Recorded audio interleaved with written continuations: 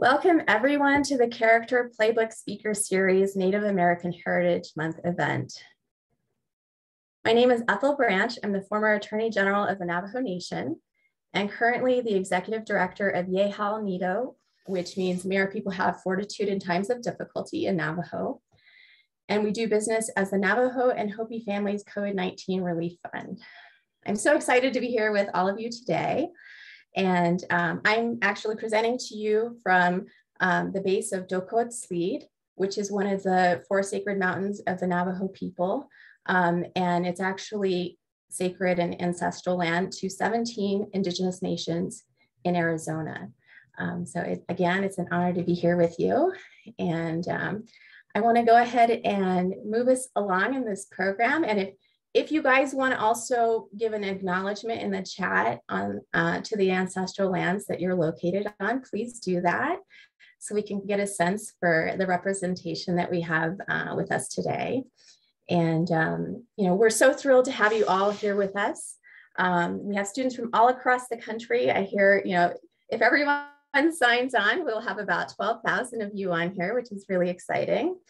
And we're so excited to engage in a meaningful conversation with you and with our wonderful guests here today around Native American heritage and character building and what it means to be part of a community. Students and teachers, please put your school name in the chat as well so we can shout out to you throughout the event. Also with us today are our wonderful guests. Please join me in welcoming Rayshawn Jenkins, Lyle Thompson, and Danielle Lote. Danielle, did I get your name right, hopefully? It's Lote, but yeah. Oh, okay, Danielle Lote. If I mispronounce anyone else's name, please let me know, but I think I got you guys right. So Rayshawn, why don't you start us off and tell us a little bit about yourself? Maybe tell us, what ancestral land you're speaking to our students from, and tell us a little bit about your Native American heritage as well. That'd be wonderful. So how's everyone doing? I'm Rayshawn Jenkins, safety for the Jacksonville Jaguars of the National Football League, American football. I was born and raised in St. Petersburg, Florida. I'm about a quarter, so 25% Chippewa or Ojibwe Indian. Awesome. And I'm just here. I'm happy to be here. I'm here to bring awareness and learn more of, more about that part of me. And like I just said, I'm happy to be here, and thanks for having me. Awesome. Thank you so much, Rayshawn. Lyle, can you tell our viewers a little bit about yourself as well? Yeah, scan up Sagwegi. De Hasanunde ne Gaso, Oswakayo, Newagoshante, Nunde Gahono Newaquentote. My traditional given name is De Hasanunde. It means he's flying over us. I am Hawk Clan from the Onondaga Nation, which is in central New York. And I play professional lacrosse. I play in the Premier Lacrosse League and the National Lacrosse League. I'm a Nike athlete. And, for us, lacrosse isn't it? I mean, it is a Native American game, and I was born with a stick. So right from when I was a kid, I had a stick in my hands, not even by choice, just sort of a tradition that's really passed on from generation to generation. So my father's played the game. My grandfather has played the game. My great-grandfather has played the game, right up my bloodline. We've all played the traditional game of lacrosse, and I've been fortunate enough to play it my whole life. I went off to college at the University of Albany, and now I get to play professionally and internationally. So it's a pleasure to be here. Thank you all for being here, and I'm looking forward to having this conversation and sharing some of our experiences. Awesome, great. Danielle, do you want to introduce yourself to our viewers? Sure. Hi, everybody. My name is Danielle Lote, and I am a citizen of the Cherokee Nation. My mother's from Oklahoma, but I'm also half British. My dad's from London. And I am the Acting Associate Director for Advancement at the Smithsonian's National Museum of the American Indian. So I'm not as exciting as the other two in terms of sports, but I'm delighted to be with the group to talk a little bit about our different cultures. I love the variety of representation that we have, because I think that's one of the things that people probably don't realize the most is the large variety of tribes that really are represented within the United States. And yeah, I've worked at the National Museum of the American Indian 2 different times, and I've been there this last time for about 10 years in fundraising. Wonderful. Thank you so much, Danielle. And I love all of these shout outs or these identifications. Yeah. We have Marshall from Harrisburg, Pennsylvania with us. Someone is here, Susan is on Ohlone land. I think I said that right. They're from Daly City, California, and Fernando Rivera School. So awesome to have you with us here today. We have someone from Jag Bogalusa High School in Bogalusa, Louisiana. Wonderful. Thank you guys so much for putting that information in there. And so let's get started with our event, shall we? We're actually going to start with a poll, so it'll be a little interactive. I'll go ahead and read the question and you'll see the answers show up on the screen. And go ahead and post your answer, and then we'll talk about it a little bit. We'll have our wonderful guests engage with you in discussions on that. Our first question is, when you're in a tough situation, what's the best thing to do first? Go ahead and select what applies to you. And you can choose all of the above, so.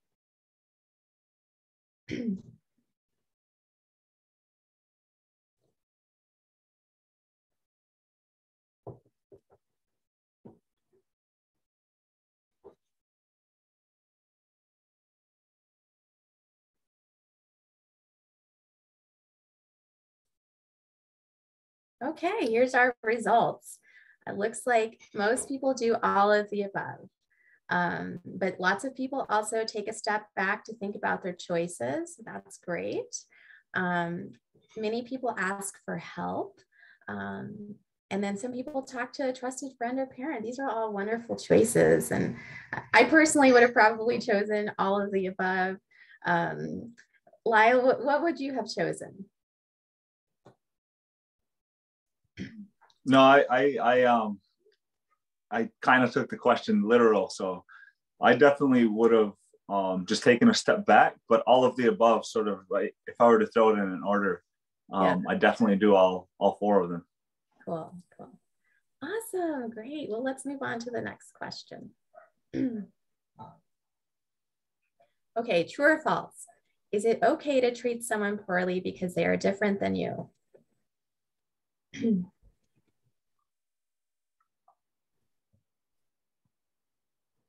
Okay, go ahead and choose your response.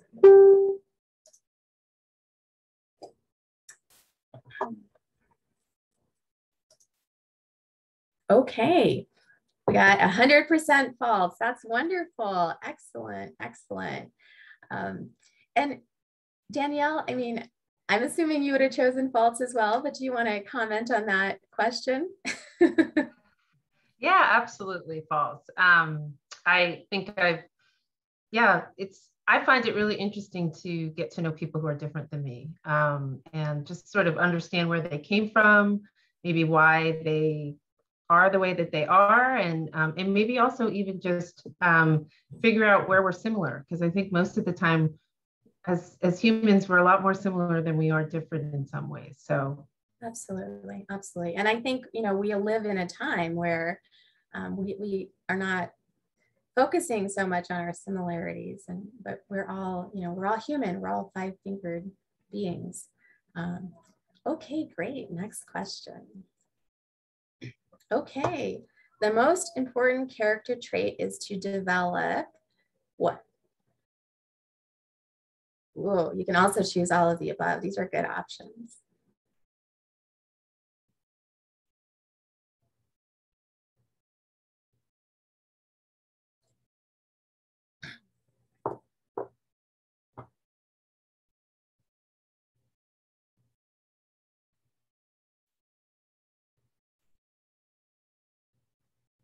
Okay, let's see what okay, all of the above. Very, very good. Rayshawn, what would you have chosen? Yeah, I would definitely say all of the above. I think you know, having a little bit of all of that and having everything balanced and being just a well-rounded person will just take you a long way and carry you just a long way with people and in life. Absolutely. Great point. Thank you. Okay, next question.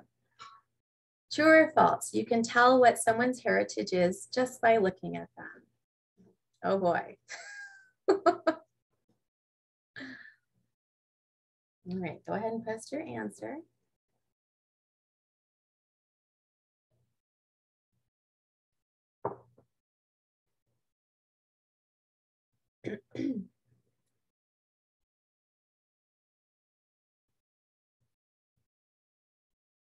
Okay, false. Very good. Lyle, do you want to comment on this a little bit? I'm sure people make judgments about your heritage when they see you. No, yeah, I mean, you can never judge a book by its cover, and it's always important to get to know somebody and ask those questions. So for sure. Awesome, great. Next question. Oh, okay. Which of these is not a technique you should use to make someone new feel welcome? Okay, you pick one of these. So this is something you would not do to make someone new feel welcome.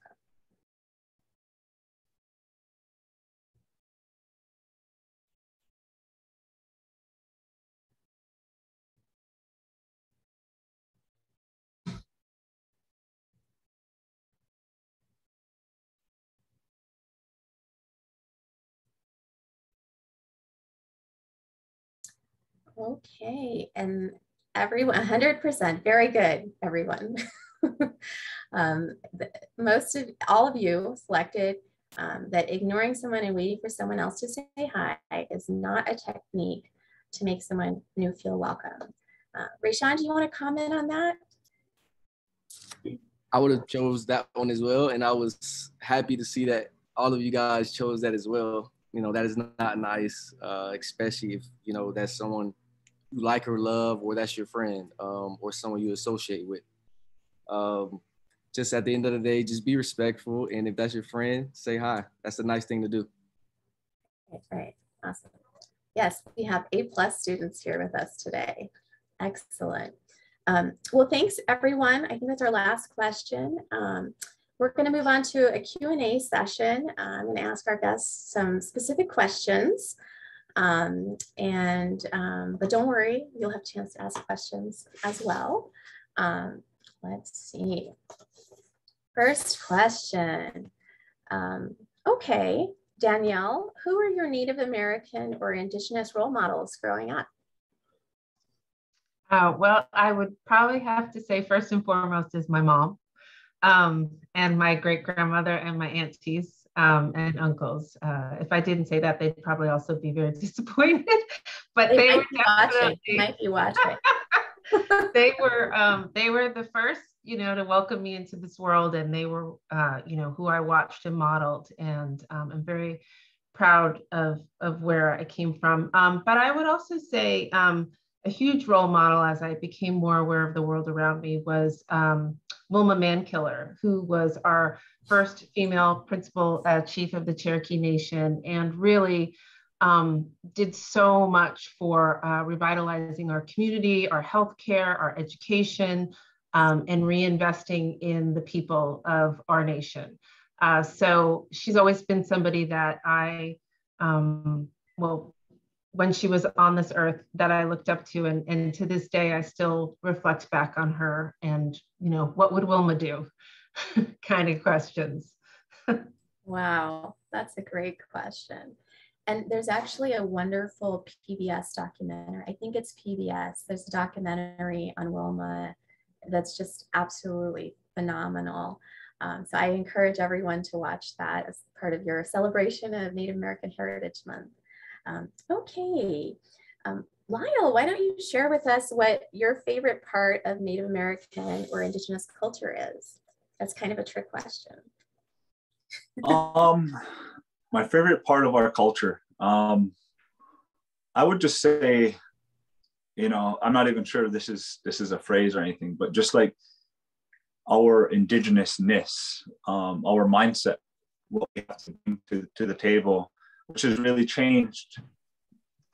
I can't say change, but it's much different than the Western mind or the Western culture. So I think, you know, understanding, and I think from a young age, I understood this, not just through lacrosse, but just in our ceremonies and our traditions, but knowing that we're human beings, knowing what human being means, and knowing that like human is our physical form, being is our spirit. And I think that's what Indigenousness is understanding that, and understanding that we're all made up of the same metals, minerals, and liquids of the earth. We give thanks to all those things that aren't just their earth suit isn't blood, flesh, bone. Sometimes it's bark, sometimes it's leaves, sometimes it's other things, it's fur, hide. So we look at those things, and to me, I learned a lot through the game of lacrosse. I learned a lot from my stick. My stick came. I used one stick from 6 years old to 12 years old, and it was made of hickory wood. And my father made sure I understood where this stick came from, and that it had life and it had spirit. And that was sort of where I first started to understand that mindset. So I think that's sort of the coolest thing, and I still continue to learn about it and practice that mindset. That's beautiful. Thank you so much for sharing that, Lyle.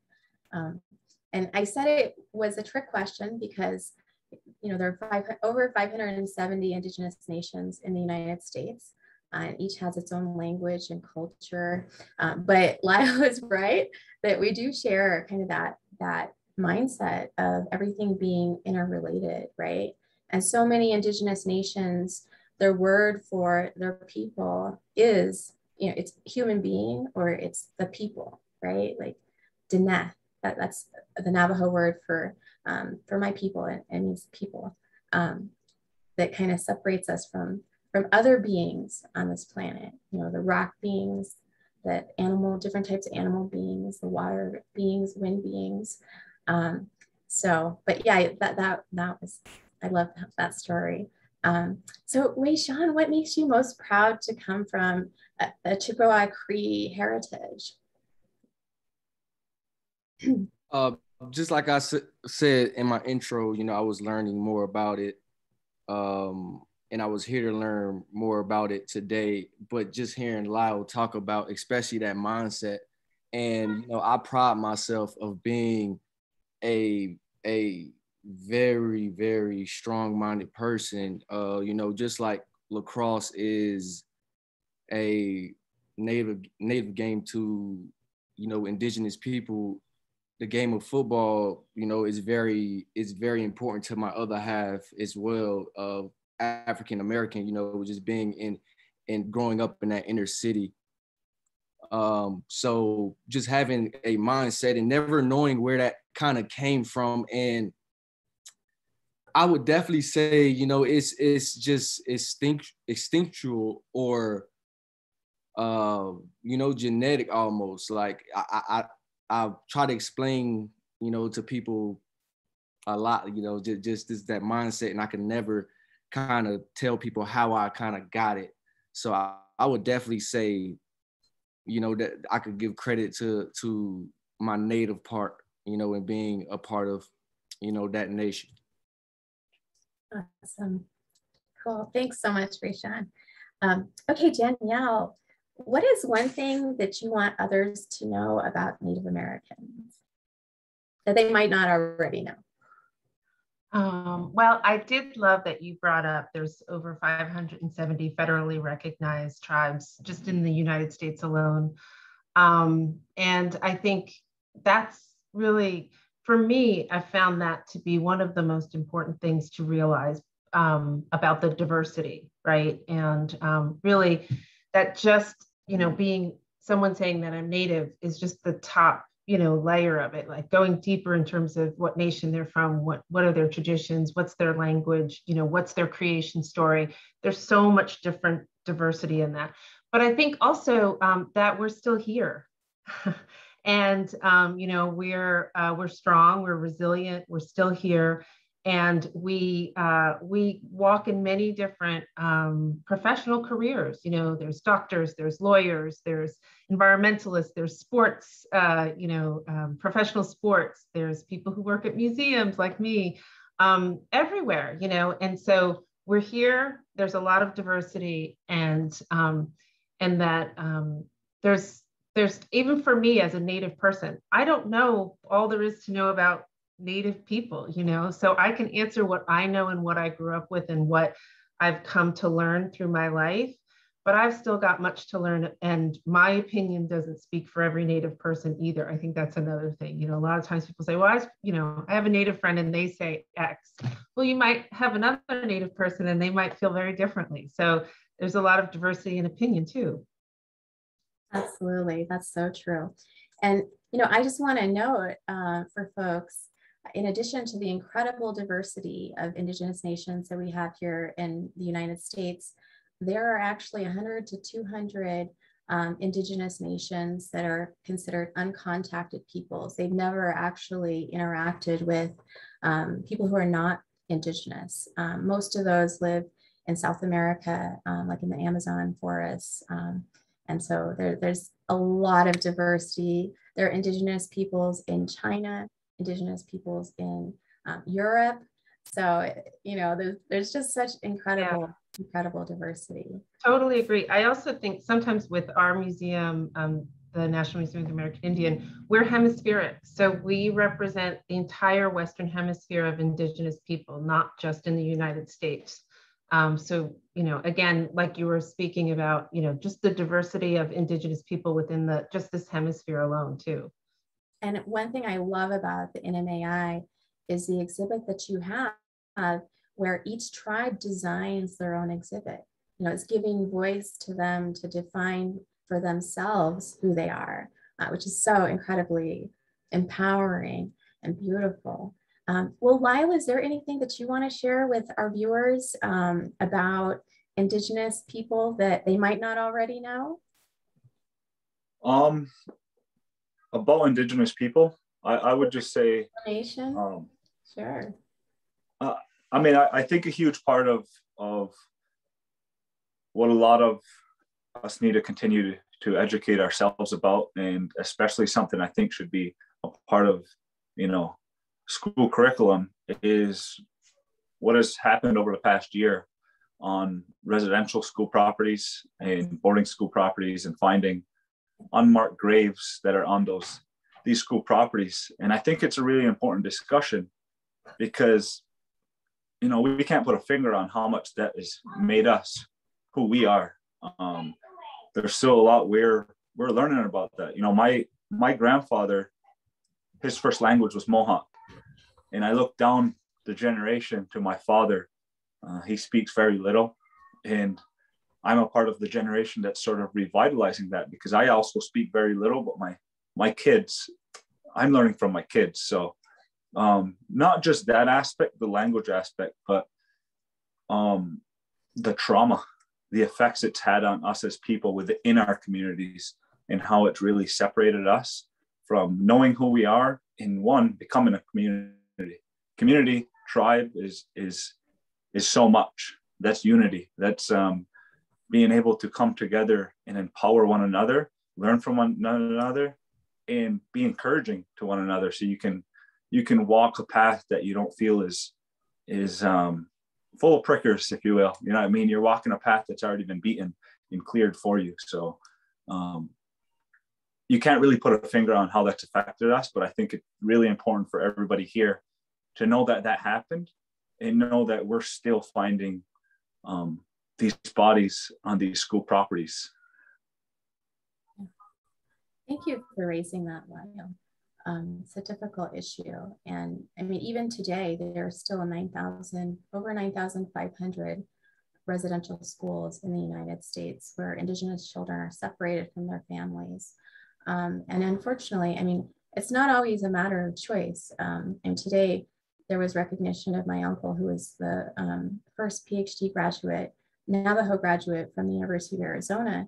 And, you know, that's a beautiful story. And I'm blessed to have that educational heritage. But, you know, my grandparents sent their children to live with Mormon families in Utah so they would have food to eat, right? Not necessarily because they could get an education, because of the lack of investment and resources in Indian country, and also, you know, the removal of food in our communities to make us more dependent on the government and disempower our communities.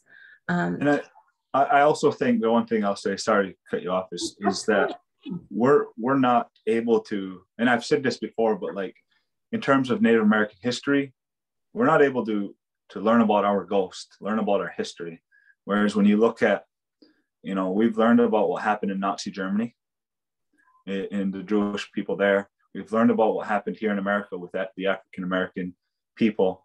And it's a part of our curriculum. It's part of what you learn.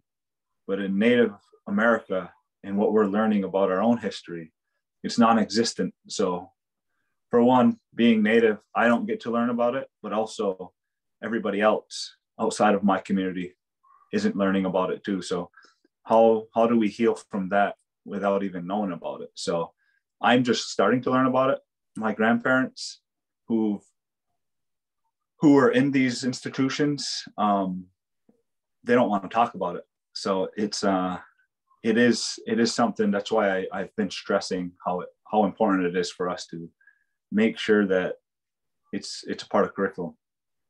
Absolutely, absolutely. And this is a conversation. So Danielle or Rayshawn, if you want to chime in on this point relating to boarding school. Yeah, I would say, just hearing Danielle and Lyle, Danielle speaking about, how diverse and how, because looking at me, you wouldn't tell that I had, you probably wouldn't tell you, or you probably could tell that I had Native American heritage in me. So it's important to know that, everyone looks different, and Native Americans are represented amongst, a variety of fields and places amongst the United States. And then Lyle, and just hearing Lyle speak, I didn't know much about, what was going on, but, that is a beautiful story. And us being professional athletes, we need to use our platforms to bring awareness to stories and situations like that. Because voices, there's voices that might, need a little more volume and that we can bring light to. And I feel that is important, especially if we have the platform to do that. Absolutely. I totally agree. I grew up on the Navajo Nation and really hadn't left home ever until I left for college. And I went to college in the Northeast. And it was such an eye-opening experience. I didn't know about the history of Indigenous peoples, Indigenous nations. I went to a public school in Arizona, and I just remember being shocked in high school that we would cover like the Hohokam and the Anasazi, ancestral peoples that no longer, their descendants continue to exist, but they are no longer nations. And then we would never talk about Indigenous peoples again, right? And I remember, I grew up without running water or electricity in a pretty traditional remote Navajo household. And even today, a third of Navajo people don't have running water or electricity. And I always wonder, like, why is my life so different? Like I live right along on the border of our reservation, and I could literally see the nearest off-reservation town. It was 20 miles away. And I always wonder, like, why do I have to like walk to an outhouse to go to the bathroom? And how come I can't open a refrigerator and have cold cereal for breakfast when like the poorest kid in Winslow can do that any day of the week, right? You know, what makes things so different when you cross that reservation line? And so, I mean, when I went to the Northeast, and I encountered different Indigenous peoples, and I studied history, I studied the history of colonization. I kind of stumbled into this class and I learned the dispossession of Indigenous nations. There was a book by Richard White that was called All of Your Misfortune and None of My Own, that really laid it out very clearly.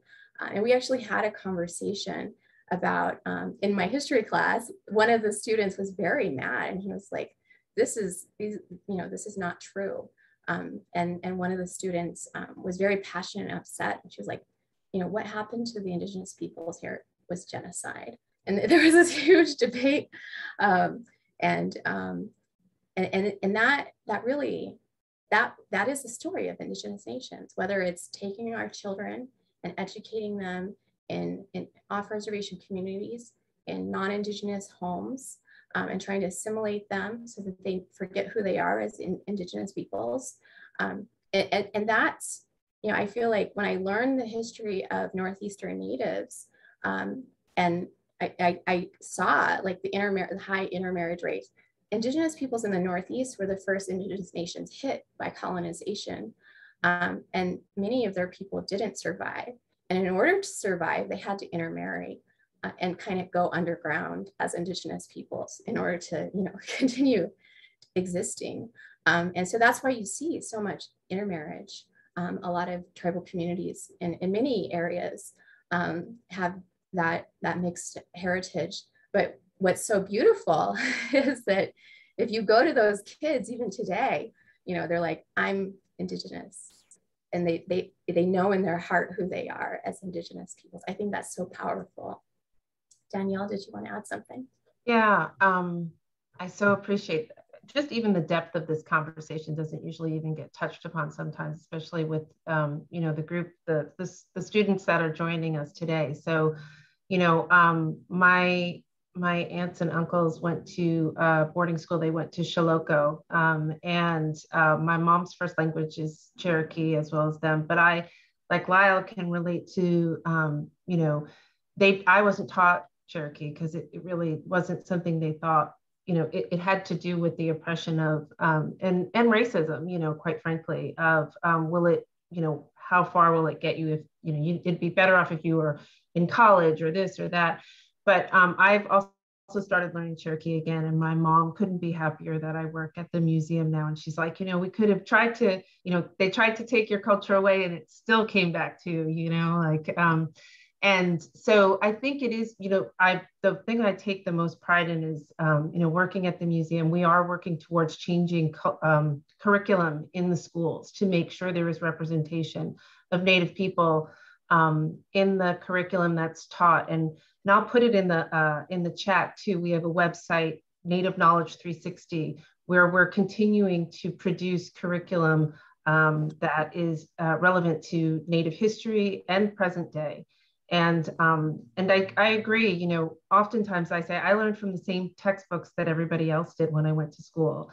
And so to not see representation of yourself in the history that's taught can be very isolating, and it can leave a child wondering, you know, why am I not represented? I could identify a lot with what Lyle was saying about that. So I do think it's really important. Students, if you're interested, ask your teachers to look up curriculum that's relevant and to learn more about Native people, because I do think it's extremely important to learn about the history of our country and to know the truth of it, not for anything other than to just know the truth. I think that's extremely important, because that, I think, makes us all better citizens moving forward. It makes you more empathetic for other people and cultures. And it also, I think, makes the difference between whether or not we repeat our mistakes. Awesome. Thanks so much, Danielle. Okay, guys, next question. What aspect of character is important in the Native American or Indigenous culture from your perspective?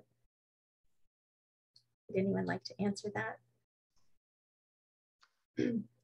I would think that you know, thinking of the next generations to come. To me, I think that's one of the things I've always, you know, I do think it's, you know, you can't, one size doesn't fit for all for every tribe. So there's different traditions, different, you know, ceremonies, all of those things. But I think if you were to look at, you know, the way the elders think about the choices they make and how that affects, usually it's like 7 generations is what most people will say. You know, how will that affect the future? And so children are really important in the next generation.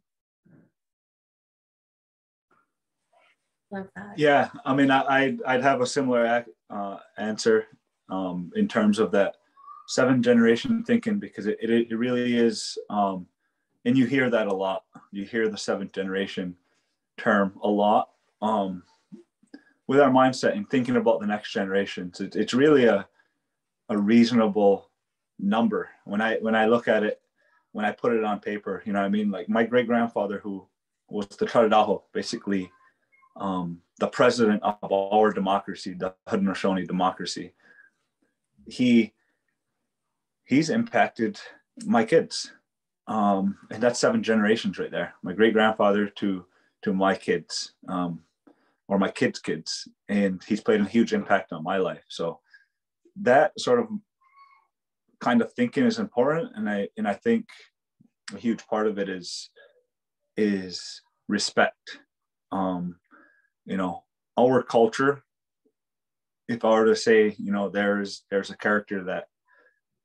characteristic you have to develop within our culture, it's respect, because everything we do is about respect. It's about respecting the rest of the beings of the earth.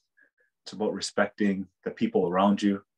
So I just think when you bring respect to the table, it does bring this sense of unity together, and will help the greater good. You know what I mean?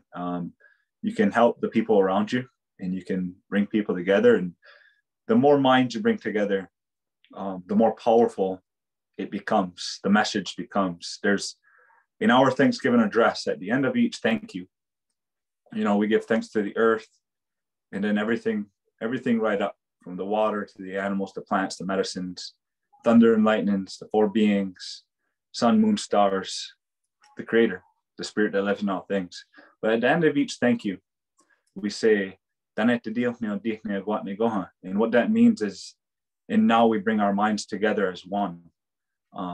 And that's a respect thing. That's a unity thing. That's a way of knowing what true power is, because if you can bring your minds together as one, when energies come together on the same mission, it's more powerful.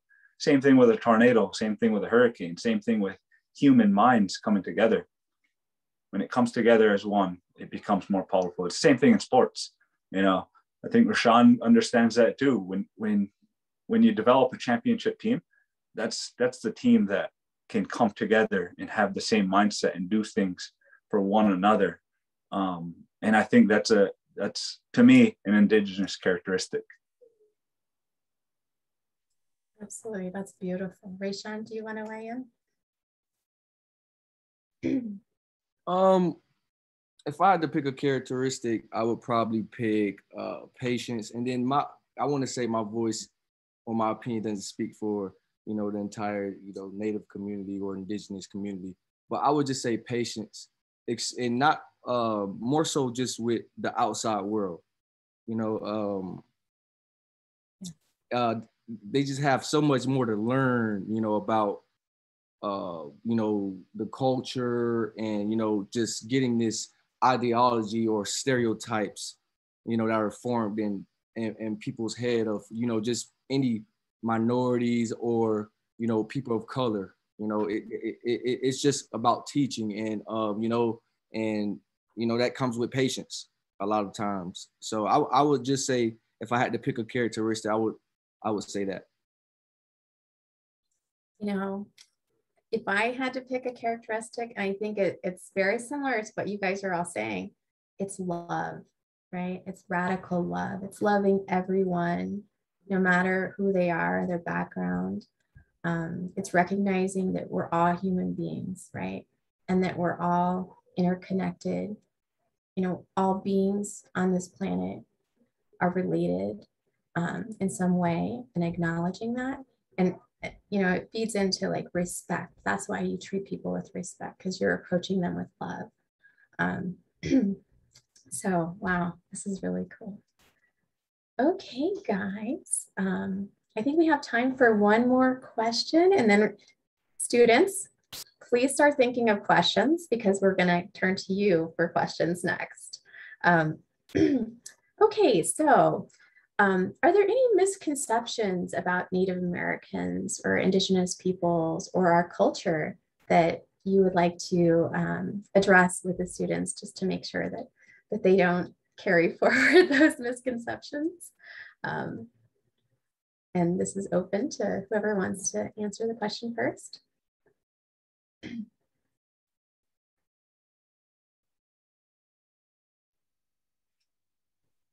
Go for it, Lyle. Go ahead. I would just say that we're not a thing of the past. It goes back to what Danielle said at the beginning, whereas we're very, very relevant.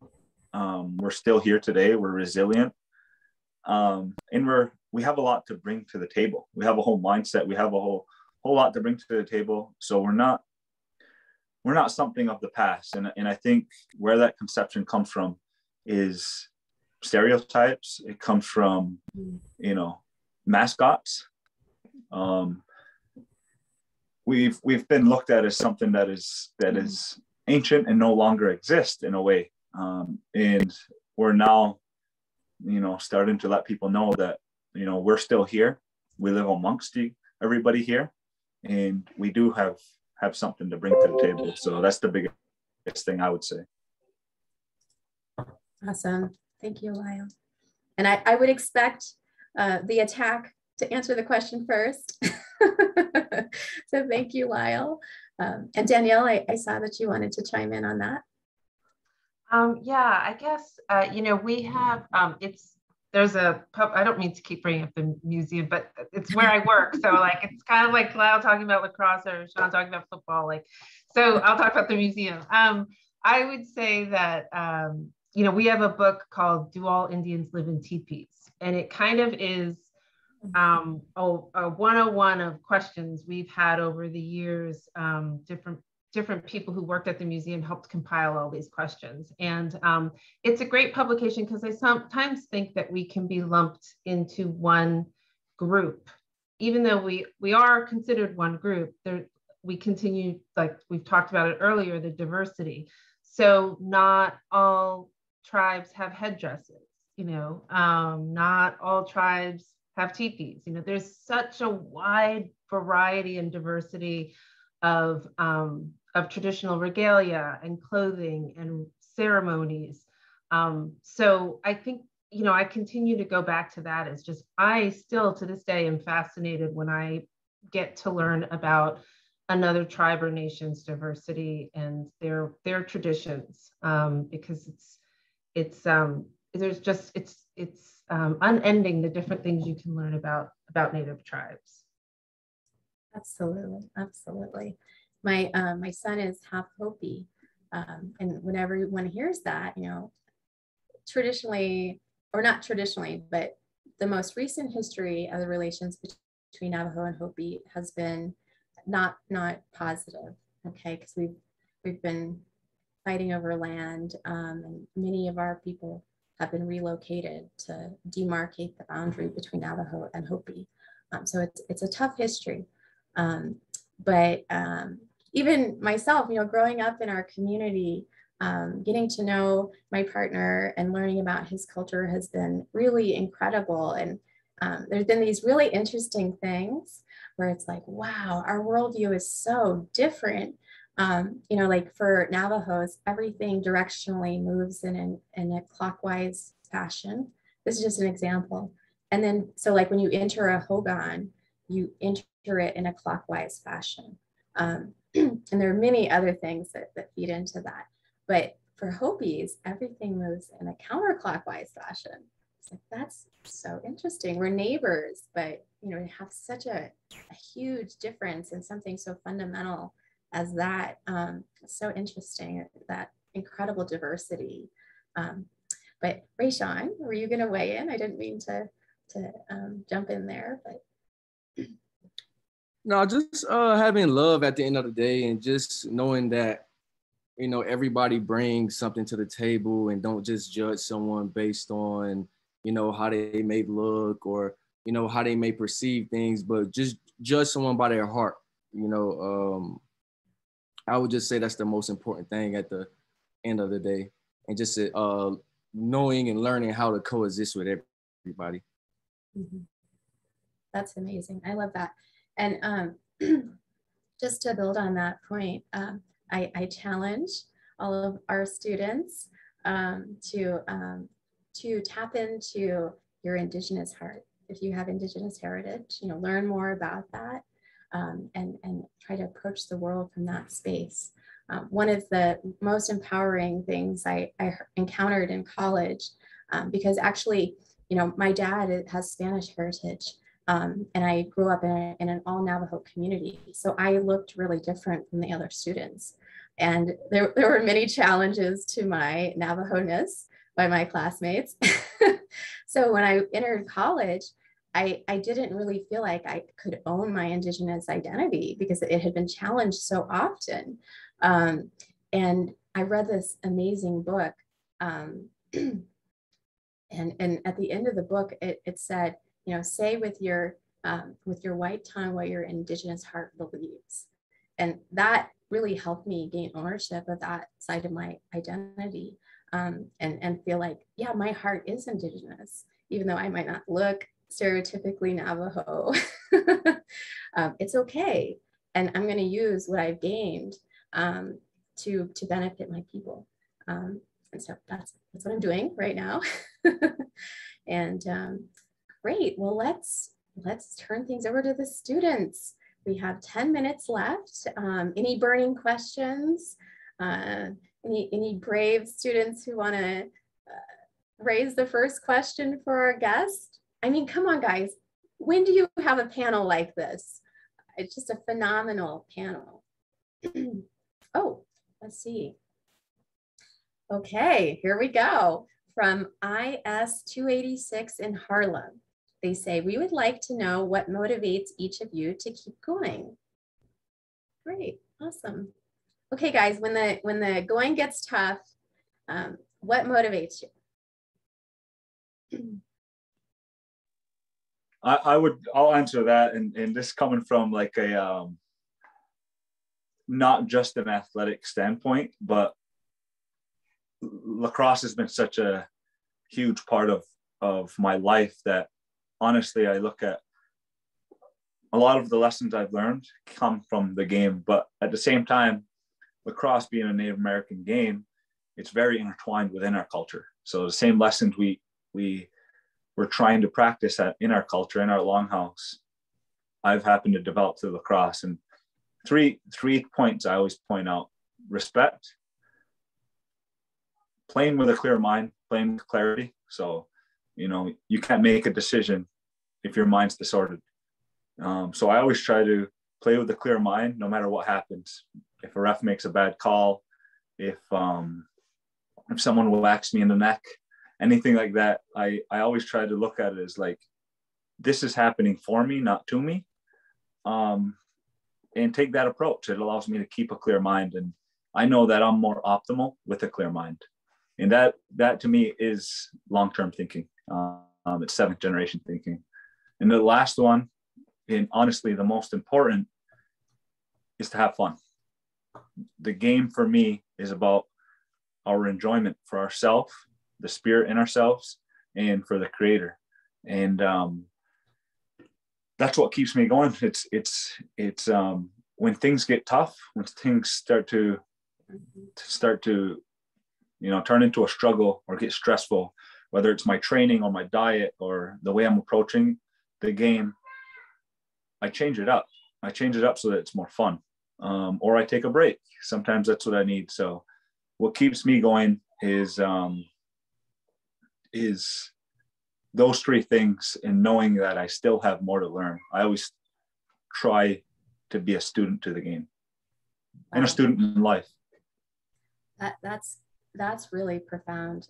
We haven't had a chance to really talk about the Six Nations and their legacy in this country, but the Six Nations were the foundation of democracy and the foundation for the formation of the United States government. The concept of a confederacy, that all people were made equal, those are indigenous concepts, and they were learned by Benjamin Franklin from the Six Nations and brought back and incorporated into the design of the country. But lacrosse is actually not just a sport, but it was a form of resolving diplomatic challenges. So instead of going to war, communities would have a lacrosse game and solve their dispute that way. So kind of I wish modern day leaders would employ such such means to resolving disputes on the international, even locally and nationally. But Danielle, did you want to weigh in on this question? I would just say what motivates me is, you know, I believe that the Creator created each one of us for a reason, and it's our, you know, it's our destiny to fulfill that. We might not know what it is, and there are some days when it, you know, the weight of either your problems or the things that are going on, or you've got a lot of work on your plate, or you're tired, you know, I always try to remember, okay, I'm here to be of service, and what can I do today to help another? And you'd be surprised how good you can feel at the end of the day when you stay motivated by how can I help another? So usually if I'm feeling down or low, I figure out how can I help somebody else? And that usually helps to make me be motivated and keep going. Awesome. Thanks for sharing that, Danielle. Rishan? Yeah, and I would say, you know, if I had to pick three things that motivated me, I would say, you know, in no particular order, you know, I would say just when I'm gone, I want to be known for something. You know, I want to leave a legacy here on this earth, you know, so I always wake up with always trying to become the best version of myself every single day. Like, how can I get better than I was yesterday, you know, than I were yesterday. So I always, you know, think about that. You know, that's a big motivator for me. You know, number two is representing where I come from, you know, and representing my people. You know, I want people to look at me on whatever platform I'm on and say, hey, you know, he's representing his people well. And I'd like to, you know, I'm inspired by that, you know. And I would say the third motivator would be, you know, just like Danielle said again, was just, you know, helping people. I like to help good people, you know, a good person. I really do love to help. And, you know, my Creator, he's given me the ability to do so. So, you know, I'm going to do it. That's beautiful. I love that. Thank you guys. That was such a great question. So thank you so much. IS 286 in Harlem. Phenomenal question. The next question is for you, Rayshawn. What similarities do you see between the Black and Native American communities? Some similarities to me would be, you know, other than being minorities, I would say, you know, lack of resources as far as, you know, food, housing, you know, certain jobs. I would just say just overall being, you know, just the overall battle of being victims of, you know, systematic racism. You know, I would say that's just the biggest comparison between the two, in my opinion, or similarity. Yeah, I listened to this really great NPR piece on the Tulsa massacre, and it really went through, you know, the dispossession of wealthy African Americans in that community, and it just, you know, resonated. I was like, wow, there's so many similarities here to Indigenous peoples' story. And even just, slavery, the story of slavery. There were Indigenous slaves as well, in the Southwest in particular. So a lot of shared history there. Of course, not in the same way, of course, at all. But and then we have one other question from an art school, being confidential there. I don't know which art school that is. Oh, wait, no, Midland Arts Conservatory. There you go. And they're asking, what role did art or dance play in your childhood? And how was it valued in your different or diverse background? So. Is this a question for me? Everyone, but you can start. Yeah. Well, I'll start. Music was huge for me growing up. I can remember being at what we call, block parties or team parties. It's just growing up with music around the house with your parents and stuff playing, music around the house. I didn't really listen to any native or indigenous music growing up, but I'm a well-rounded person when it comes to music, and just like I said, I'm here to learn about it, and I want to learn about it. Awesome, cool. And we have 2 minutes, guys. So very quickly, Danielle and Lyle, if you could address that question as well. Yeah, I think with both art and music, it just allows you to. It has allowed me to be more creative, and that's sort of my creative side, where I really struggled in other subjects in school. So I don't think, I think you have to find what works for you, and you really have to fuel that part of you. For me, it was art. I actually became an art major, so I'm still involved in that right from when I was a kid to now. But even though my struggle through grade school was really tough because I wasn't the best math student, science student. I did like history, but when it came to the arts of things, that's where I was passionate about things, and I actually enjoyed school. So I would say that's what really helped me growing up. Awesome. Danielle? Well, I went, art has always been around. And my mom was a painter, and she wasn't professional, but she loved to paint. And so it was always around me. I went to school at FIT in Manhattan. So if anybody from FIT is watching, I'll give a little shout out there. And it's always been an inspiration for me. And I actually ended up working at a museum.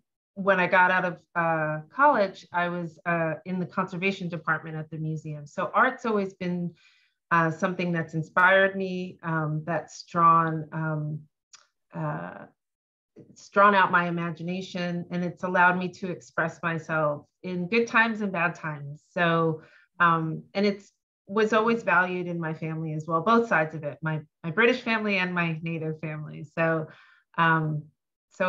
yeah, I always look at that as something that's inspiring. Awesome. Oh, that's so great. I love this. Very well-rounded panel. So thank you, everyone. Thanks so much for the awesome questions. We hope that you enjoy Native American History Month, and we'll use this as an opportunity to continue learning about Indigenous peoples, particularly in your community. And, remember, these wonderful role models here, they operate from that base of character, and you have all demonstrated impeccable character in our polling earlier. So, go forth and do good things, and continue to operate from that base of character. So thank you, everyone. Have a beautiful Native American Heritage Month.